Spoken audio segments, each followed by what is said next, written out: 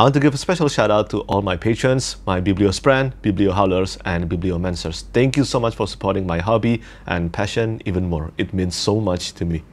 Hi everyone, Petrik here. Welcome to the first episode of SFF Spotlight in the year 2023. And this is SFF Spotlight episode 19. And I know that it has been almost 3 weeks, I think, since my last SFF Spotlight episode. But apparently, in the last week of December, understandably, there weren't too many news going on, except for State of Sanderson 2022, which I will certainly address in this video. But for those of you who are new to SFF Spotlight, this is a series of videos where I talk about new cover reveals, new book news, new book announcement, new special edition, and also new noteworthy release in the adult science fiction and fantasy genre. And today we have about 18 topics to talk about. There are plenty of amazing self-published fantasy news I would like to talk about in today's episode as well. But first, let's start from State of Sanderson 2022. The first 3 topics are all related to State of Sanderson. If you're familiar to those already, feel free to skip that. But I would like to talk about the Audible situation as well in today's episode, because in my last SFF Spotlight episode, after I posted my video, Sanderson posted the State of Sanderson. It was just so infuriating.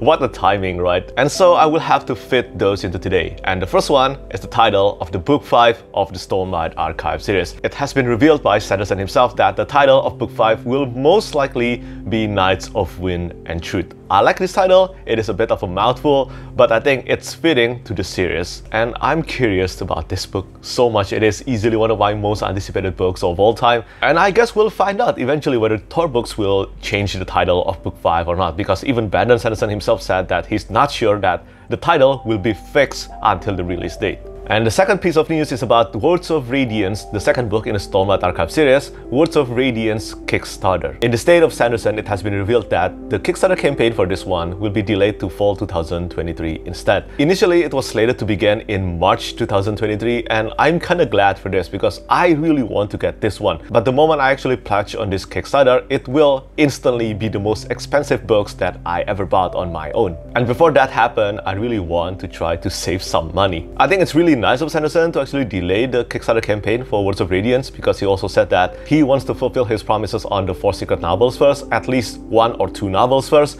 before doing another Kickstarter project. And I totally agree with this business practice. Plus, regarding the shipping and delivery of the book itself, nothing will change. Even if the Kickstarter campaign actually starts in March, the initial plan was in March, the shipping of Words of Radiance Leatherbound will still be shipped in late 2023 or early 2024. So nothing changed except that the Kickstarter campaign will begin. So pretty much nothing will change except that the Kickstarter campaign for Words of Radiance Leatherbound edition will begin in this fall. And now the last thing to spotlight from State of Sanderson 2022, and it is most likely the most important one, the Audible situation. I think if you're active in the fantasy or self-published fantasy community, I think you will know about the Audible situation that Brandon Sanderson addressed in his State of Sanderson already. If you don't know about it, I encourage you to check the State of Sanderson. This is an important issue, and I think it is very important for readers to know about this. But to keep this brief, apparently Audible share only about 40% of the sales to the authors. This is only if the author or self-published fantasy author are actually exclusive to Audible or Amazon. If the audiobooks of the self-published authors are not exclusive to Amazon or Audible, they get only 25% of the sales.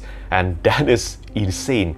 It is insane. I didn't know about this at all. I know that some self-published fantasy authors have talked to me about how Audible's payment is kinda insane and unfair, but they cannot do anything about this. Without Amazon Kindle Unlimited or Audible, it is very hard for self-published authors to have a career in writing. They are essential to self-published fantasy authors. Amazon Kindle Unlimited and Audible are essentially a necessity for self-published fantasy authors to have a career now. So it is understandable that most self-published authors cannot do anything about this situation unless they have immense power. But I think this is why I think what Brandon Sanderson is doing here is amazing and incredible. Look, Sanderson has always been one of my favorite authors. I love his books so much. Without Mistborn Trilogy, I don't think I would have become a fantasy reader. But I think what Sanderson is doing right now, whether you love or hate his books, I think what he's doing right now is admirable. I don't see any other authors as successful as him, or maybe even more successful, doing this kind of thing to stand up against Audible's business practice. And keeping this in mind, Sanderson also has decided to actually not publish publish his secret novels through Audible for any time soon. And I think this is incredible. Sanderson is standing up for self-published authors because he has the power and he can do it. Whether Sanderson's stance will be fruitful in the future or not, I guess we'll find out eventually. But I think this first step is important. Without it, nothing will ever change. No solution will appear, no alternative will appear. And speaking of alternative, I have a big announcement to make. And this is a YouTube channel called Epic Fantasy Audiobooks. But first things first, this is not my project. So last week, Zach Argyle, the author behind 5 Silver Rings short story and also a Threadlight trilogy, he approached me with a project that he's working on. So this project, as I said, is a new YouTube channel called Epic Fantasy Audiobooks. This channel will feature completely free audiobooks from high quality indie and self-published authors. Currently, there are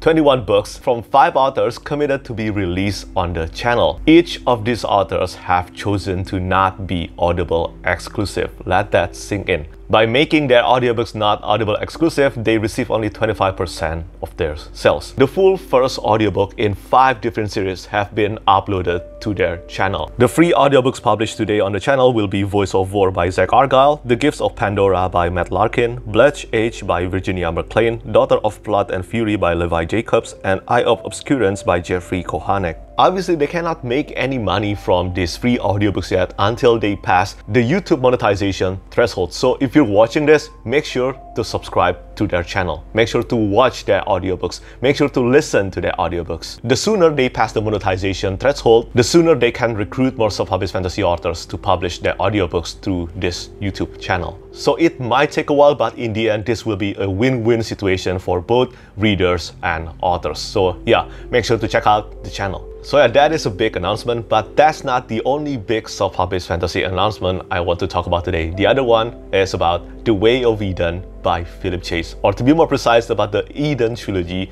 by Philip Chase. So Philip Chase is a dear friend of mine, also a booktuber I admire, announced that he will self-publish his trilogy, all of them within this year, March 2023, June 2023, and September 2023. The titles of the book are The Way of Eden, Book 1, The Prophet of Eden, Book 2, and also Book 3, The Return of Eden. Sorry if I mispronounced your titles, Philip, but I am certainly looking forward to reading your books as soon as possible. Congratulations once again, and yes, if you haven't subscribed to Philip Chase's channel yet, make sure to check out his channel. And moving on to the topic of Kickstarter campaign, I have 2 self-published fantasy or sci-fi books to spotlight today. And the first one is about the second book in the Mother of Learning series by Nobody 103 or Domagoj Kurmai. I'm so looking forward to this one. As I said, Mother of Learning is one of my top priority series to start and finish this year. I am so looking forward to owning the hardcover of Mother of Learning Arc 2. Why? Well, because yesterday it was my birthday, and yesterday this book that I ordered last year, it came. This is the hardcover edition of Mother of Learning Arc 1 by Nobody 103 or Domagoj Kurmai. This is published by Raidmark.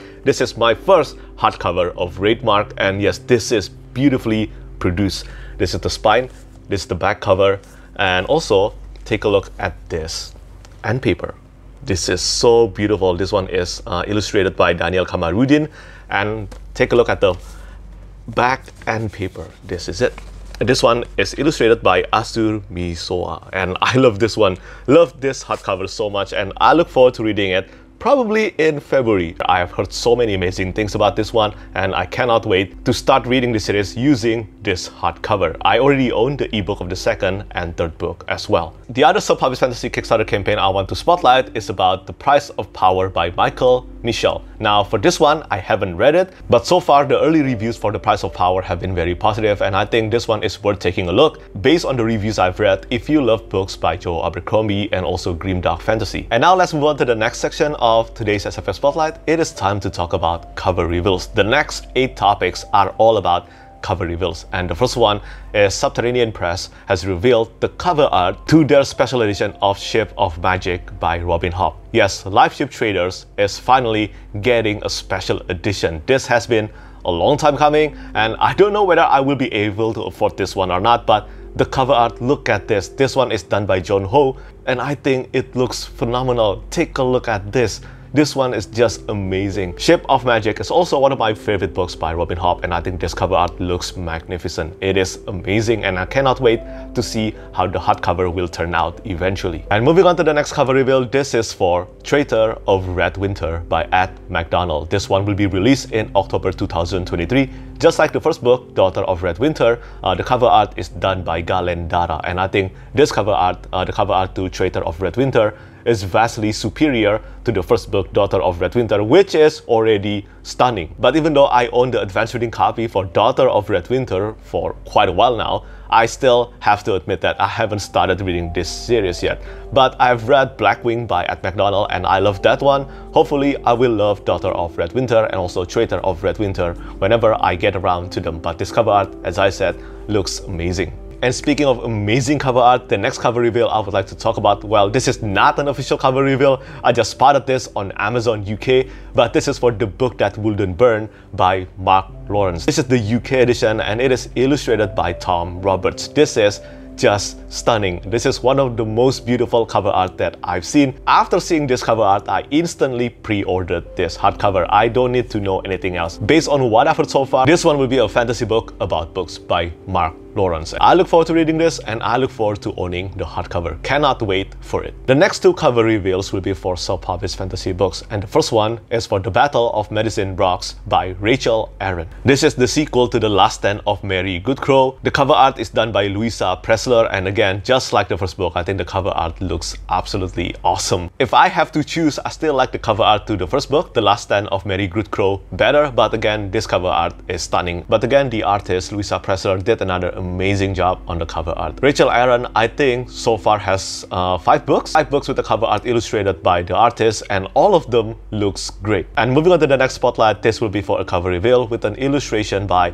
Felix Ortiz, and again designed by Sean King. And this one is for The Bloody Chorus by John Marco. I haven't read anything by John Marco yet, but I really love this cover art. I don't know anything about this book. I don't know anything about pretty much John Marco's books yet, but I think I've heard from plenty of reviewers that his books were great, and I think this cover art definitely looks awesome. I mean, it's Felix Ortiz. He keeps getting better and better with each year. The remaining 3 cover reveals I would like to talk about today, all of them are foreign edition, or for the first one, well, for me, it is not foreign because this is local. The cover art to the Indonesian edition of The Burning God by R.F. Kuang has been revealed, and I think this one looks awesome. I love this cover art. The cover art to the Poppy War Trilogy, the Indonesian edition, all of them looks amazing in my opinion. And just like the previous 2 books in the series, the cover art to The Burning God or Sang Dewa Api in Indonesia is illustrated by David Adin Arias. I'll go to my local bookstore as soon as possible and try to see this one in person once this is published. And then the remaining 2 cover reveals are both for foreign editions, or to be more precise, French edition of a fantasy book. And the first one is Black Sun by Rebecca Roanhorst. This cover art looks great, and this is another reminder that I have to continue with this series. I think if I compare this cover art to the US or UK cover art, this one, the French edition, actually looks much better. And I will say the same thing for the next cover reveal and the last cover reveal on today's SFF Spotlight, and this one is for Tower Lord by Anthony Ryan. This is the French edition, and it is definitely by far better than the US or UK cover art. Look at it. These are amazing, and this is volume 1 and volume 2 of Tower Lord. Apparently it will be divided into 2 volumes, and yes, I think this one, the cover art, is vastly superior than the US or UK edition. And now we arrive at the last section of SFF Spotlight, and it is to talk about new noteworthy release. I have 3 books to talk about, and the first one is Death's Beating Heart by Rob J. Hayes. This is the 5th and final book in the War Eternal series. So if you've been waiting for this series to be completed before you dive into the series, before you started reading the series, now is your chance. Rob J. Hayes writes books so fast lately, and it is hard for me to catch up to his books. But I look forward to reading this series someday. I heard many great things about it. And then the next noteworthy release is for The Last Ranger by J.D.L. Russell. This is, if I'm not mistaken, an epic fantasy book hugely inspired by Horizon Zero Dawn video game. And also, I think the author has mentioned that the main character is inspired by Aloy, the main character from Horizon Zero Dawn, and also Ellie from The Last of Us. And finally, the last noteworthy release, and also the last spotlight of today's video, and this is for Threats of the Emerald Sea by Brandon Sanderson. The ebook of the premium edition of Threats of the Emerald Sea is available to Kickstarter backers now. I have read and reviewed this book. I love this one. But if you're waiting for the mass market edition, the mass market ebook edition, this one will be published on January 10th, so tomorrow. So yeah, it is time to move on the anger over the title and also the cover art of this book. Seriously, it is time to move on past that. I mean, Dragonsteel themselves have actually revealed the cover art, title, and also the interior art on their Instagram page. I think it is practically impossible if you do not want to get spoiled on a book title. I mean, it is a book title. The only way for you to avoid knowing a book title is for you to actually avoid using internet. Seriously, that's really the only way. So yeah, the ebook of the mass market edition published by Tor Books and Golangs will be published tomorrow. So that's the end of today's SFF Spotlight video. I hope you enjoyed watching it. I hope you get something out of it. And once again, just as a reminder, please make sure to check out Epic Fantasy Audiobooks channel and make sure to check out the Kickstarter campaign I mentioned. Do let me know what you think about this news I spotlight on today's video. And as always, thank you so much for watching and thank you for your support. Bye bye. Lastly, I want to say thank you so much once again to all my patrons who keep on supporting me.